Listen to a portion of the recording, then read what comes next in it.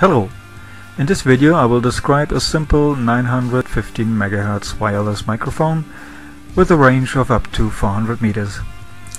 It's small enough to fit into a common pen, and it has different power settings, and there are options for voice activation and a low voltage DC-DC converter too. The one shown here is the low power version, powered by two small button cells.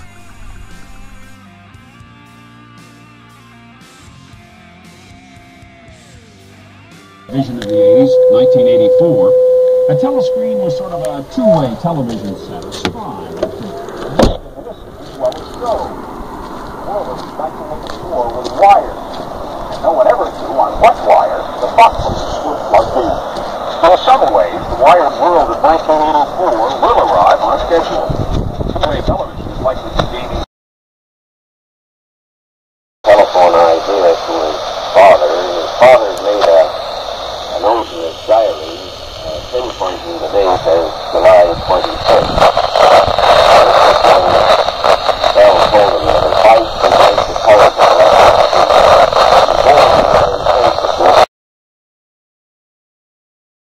Alexander Gerber went out to Boston and said, the return of the grand trip for Christmas holidays, summer vacation, and every other opportunity, but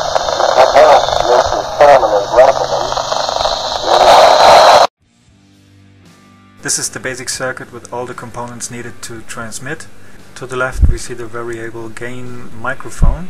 The output signal then goes to an operational amplifier, and afterwards the signal goes through R9 to the diode D2, which is a varactor diode. The capacitance of this diode changes with the applied reverse voltage. We use an integrated circuit here. U4 contains all the circuitry to create the high frequency RF signal.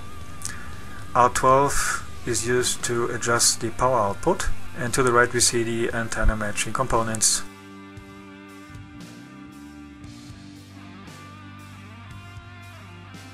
Now this is the PCB, how it comes from the manufacturer. It is a simple double layer 0.8mm thick PCB. The board now has to be filed down to fit into the pen or wherever you want to put it, and the smallest width with this layout is 6.45mm, and it fits snugly into the pen we're going to use for this project. In order to solder some of the components we will need solder paste. Because the component pins are not accessible, we deposit a small amount of solder paste on each pad. Just doing a fast forward here, otherwise it's gonna take too long. Just really put a small amount.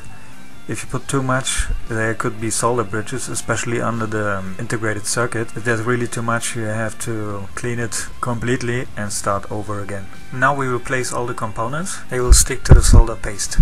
That's C1, the microphone, C2, the crystal X1, the varactor diode, the transmitter integrated circuit, the resistor to select the power,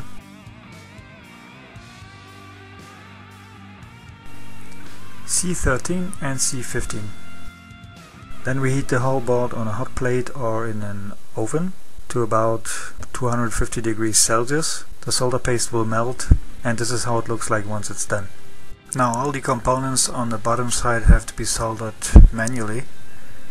There's a jumper, the reed contact, another jumper,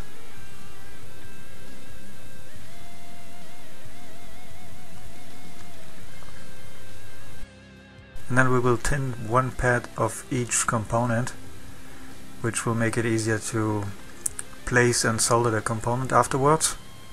I'm a little shaky here. The PCB is in a mini vise on my bench. My arms are both in the air, so I don't have any support for my hands.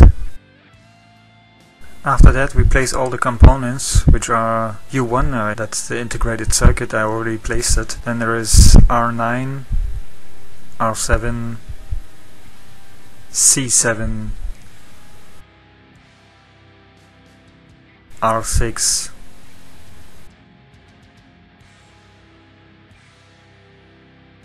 C11, C12, C14,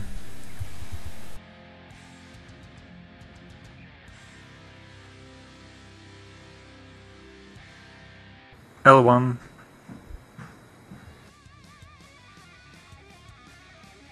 and don't forget L2, which I didn't show here.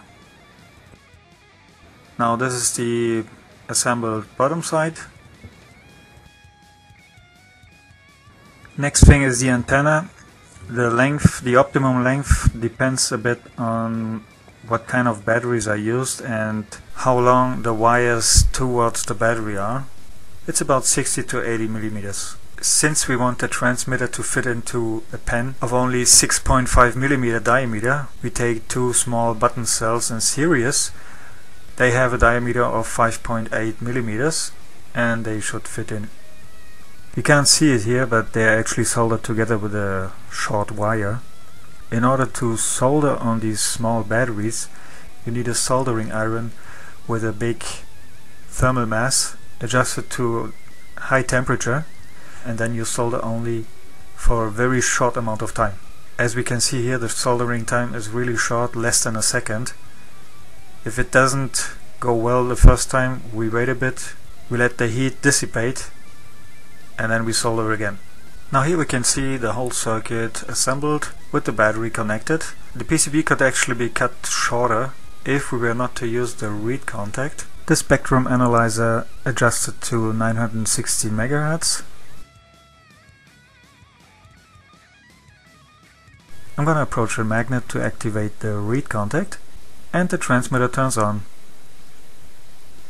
Now we just push the batteries and the PCB into the pen,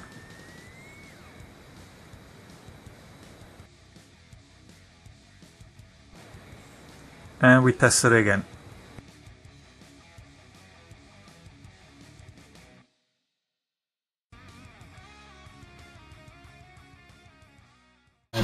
President Nixon has had the least responsibility of any of the last few presidents for the massive program. The erected through the United States.